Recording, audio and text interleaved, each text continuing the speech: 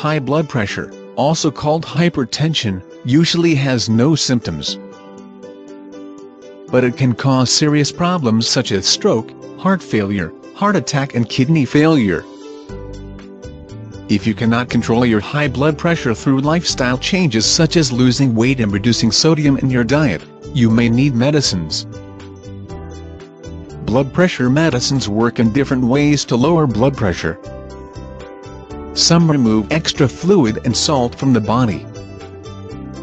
Others slow down the heartbeat or relax and widen blood vessels. Often, 2 or more medicines work better than one.